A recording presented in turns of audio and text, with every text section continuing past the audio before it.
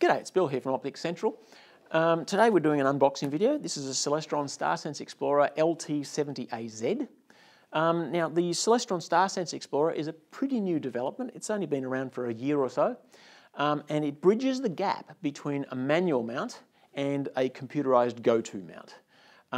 Now, with a manual mount, you do everything yourself. You point the mount at whatever star you're trying to look at, and you have to keep on moving it every so often to chase the star. With the computerized go-to, you tell the mount, once it's aligned, you tell the mount where you want to look, and it will move the mount to find whatever you're looking at, and it will continue to track it for you. The StarSense Explorer is a cross between the two. It's what we call a push-to rather than a go-to. Now, it uses your mobile phone to look in a little mirror to read the stars that it's pointing at. So the phone knows where your telescope is pointed. You tell your phone where you want to look, and it will say, okay, from here you've got to go left and up, and it will talk you through finding whatever subject you've programmed into it. Of course, then you have to keep on chasing the star because there's no motors in this. The Celestron StarSense Explorer comes in a range of models. There's some small to medium refractors and reflectors. That's most of the range. But towards the top end of the range, there's a couple of Schmidt-Cassegrains. There's a 6-inch Cassegrain, which is actually quite a large instrument. As to the market, it would suit beginner to intermediate astronomers. And the great thing about the StarSense Explorer is it shows you things you didn't know before. So, I mean, anyone can find the moon and the planets, but if you're interested in finding some more obscure nebulas or even some larger nebulas, you don't exactly know where they are, this will find them for you and show them to you. So it's really good at getting you up that learning curve. This one is, like I said, the LT127AZ small refractor. It's the baby of the bunch. So let's get into unboxing it, shall we?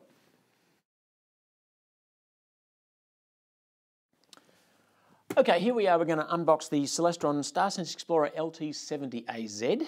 I love unboxing stuff. Let's get into it. Okay, the first thing we've got is the documentation. There's always documentation with these things. And with Celestron, the documentation is actually pretty good. They've got lots of easy to follow instructions. This is the quick setup guide, and at the back I think there's also a guide for using the app. Some marketing stuff, product registration. There's a StarSense Explorer app thing. I probably should grade that out. And some additional download for the Starry Night Celestron Starry Night software. Let's have a look at the hardware. We'll start with the tripod, shall we? Oops. Try not to break the box.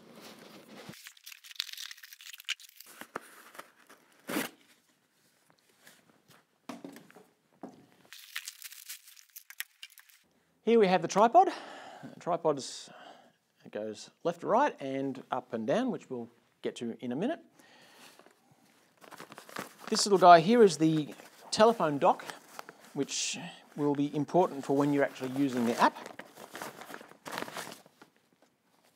Stay there. That goes onto the telescope. Stay. Put that a little bit further around there. I'll build all of this later on. The telescope itself.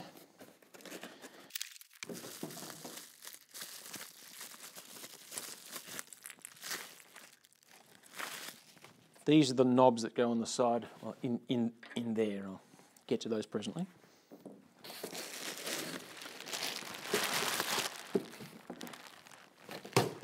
This is the star of the show, presumably. Much packing.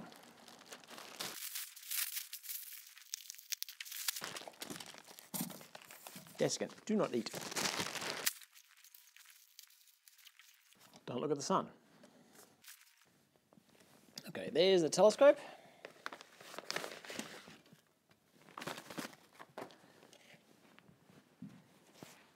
And the final thing in the box, move the box out the way slightly. This is the accessories. Okay.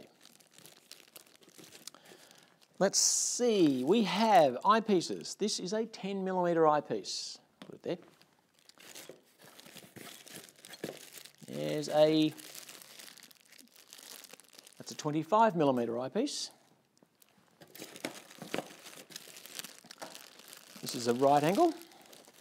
Might as well take them out of their boxes. The locking ring for the altitude bar.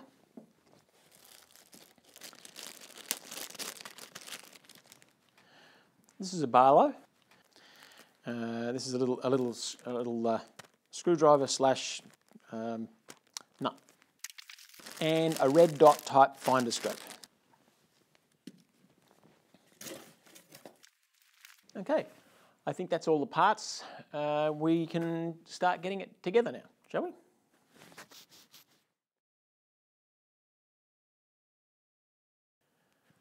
Okay, let's start building it.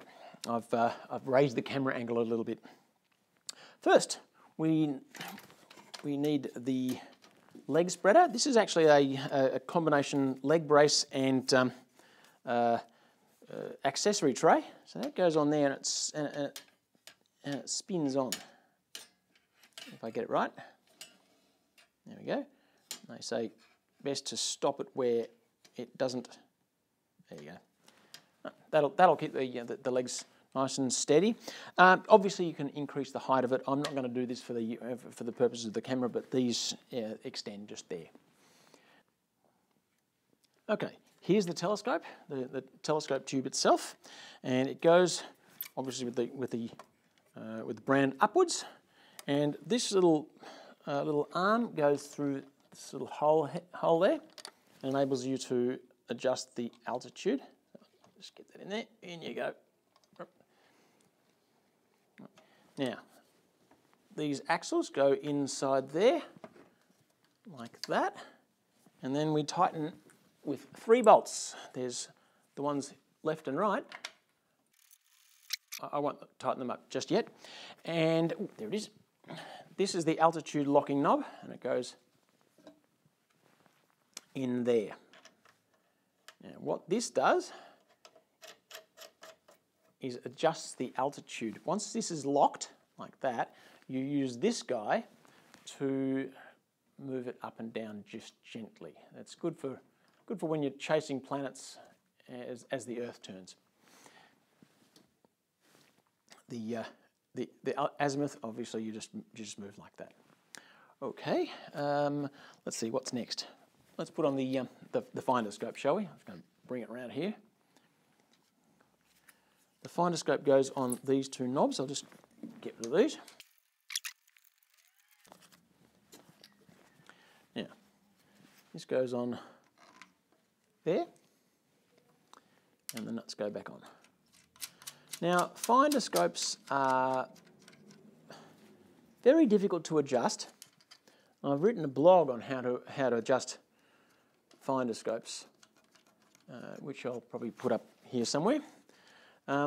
But coarsely, they can move around a bit. So you have to sort of organise it so coarsely they're correct, and then you can do fine adjustments with this thing. That's a completely different topic. However, that's the way it goes on. Next thing is let's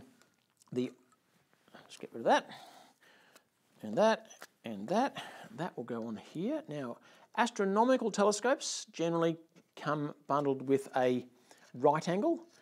Terrestrial telescopes generally come bundled with a 45-degree angle because it's easier to look at things. Particularly if you're up there, it gives you a much better angle. If you're down here, it's easier to get a 45-degree angle. So this is clearly an astronomical telescope. Now, any one of the eyepieces, just unplug there. They're built to go inside there. undo that little thumb screw, and the eyepiece, I always start with the 25. It's always good to start with a wider angle so that you can see what you're looking at. And here's your telescope. It's currently built like a manual telescope would be. If you're itching to go out and look at something in the night sky, you can do it right now. Take it out. You'll need to adjust the finder and look through the 25mm eyepiece. If you want to zoom in, you use the 10mm eyepiece. But yeah, if you want to just get out and have a look at things, now's the time. The next thing I'm going to do is put this phone thingy on. Now, underneath here you'll find a mirror. It's a fairly high quality mirror. The trick to it is to get your phone sits in this little cradle here. You stretch this guy here, and it holds your mobile phone in that pocket, and then you move backwards and forwards. It's like the Celestron's Nexus mobile phone holder. You move it backwards and forwards and up and down, so that your camera gets the best view into that mirror. I can't show you my mobile phone because that's it up there. So it goes on just there, and there's a little dovetail and a couple of locking screws to get it in. So now your phone will be sitting there, looking up at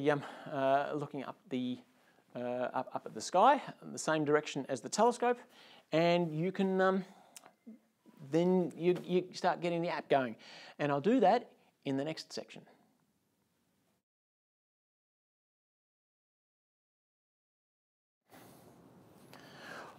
All right.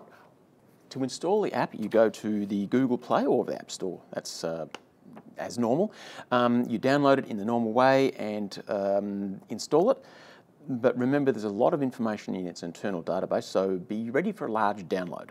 Now, you launch the app and go through a little help thing. It's a sort of a small tutorial, and you enter the activation code that you find in the card in the telescope box at the end.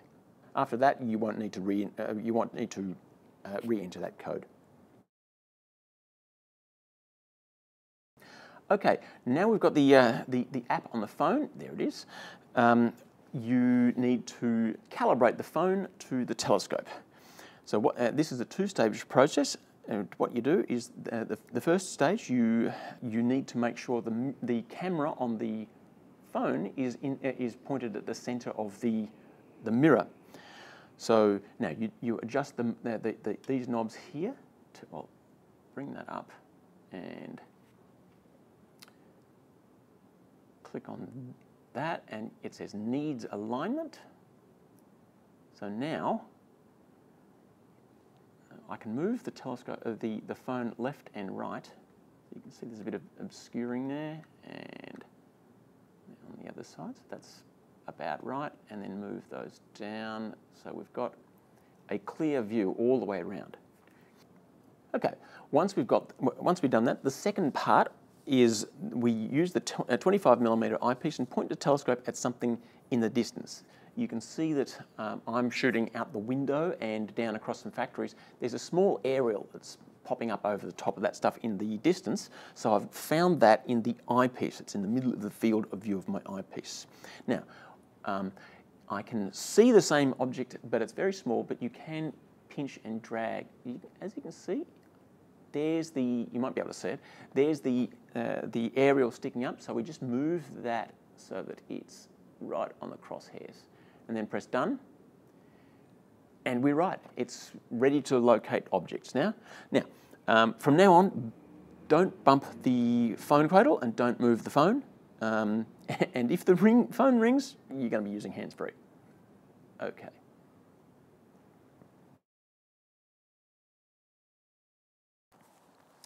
Okay, we're back in the backyard now, and what I've done is I've just got the phone in the cradle, and I'll just bring up the app.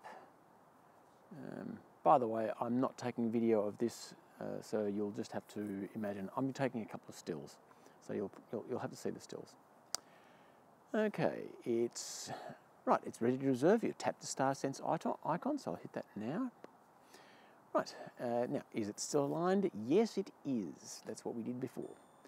So, now it's mucking around. It's taking a photograph, plate solving, figuring out where it's pointing, and just bear with us for a second. There we go. Oh, can't find it. Oh, that's because I'm looking at a tree. Okay, let's move it. Let's move over there. Okay. Okay, now it's going to have another go. Oh, finding telescope position. Do not. Okay. Okay, it's found one. Right. So it's near the butterfly cluster. Unfortunately, the butterfly cluster is also behind another tree. I've got a lot of trees in my property. So, but let's have a look. I can see the Eta Carina Nebula. So let us go find. Let's see. Eta object name, ETA, it's in the Eta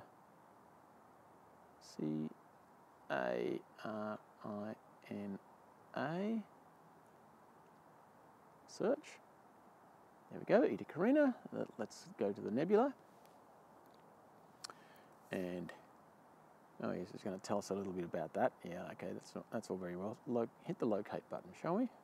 And it's up there. So what we do is just move, go up a bit. Oh, I have to unlock the telescope. Up a bit, up a bit, up a bit more. Oh, it's getting close.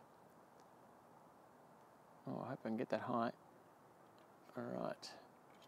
Now, once it's close, it will take another photograph and then tell me where to go. Oh, not very far. Let's move it in a little bit and, oh, okay. Notice it's gone green. Now I just look in the telescope and I can see, well, we're in the city. Oh yeah, I can see it. There you go. That's really cool. Okay. Now, what do I want to see next? Oh, this is fun. Oh, right next to it is the, I believe that's the Southern Pleiades. So let's have a look. Let's move it around. Yes, it is called the Southern Pleiades. Just move that way. Oh. Right, I might have to do a bit of fine tuning. Oh, missed it. Oh, there it is. There, green. Now we should be able to look in the telescope and see the Southern Pleiades. And there they are. That's magic. I just have to move the telescope a little bit. There they are. Ah, isn't it fun? Now you notice it's got off just a little bit. It's finding telescope. Yeah, okay, it's just re-centered me. That's fantastic. Okay, I think we've pretty much figured it out. So I'll leave it at that. So look, clear skies and have fun with this thing. It's great fun.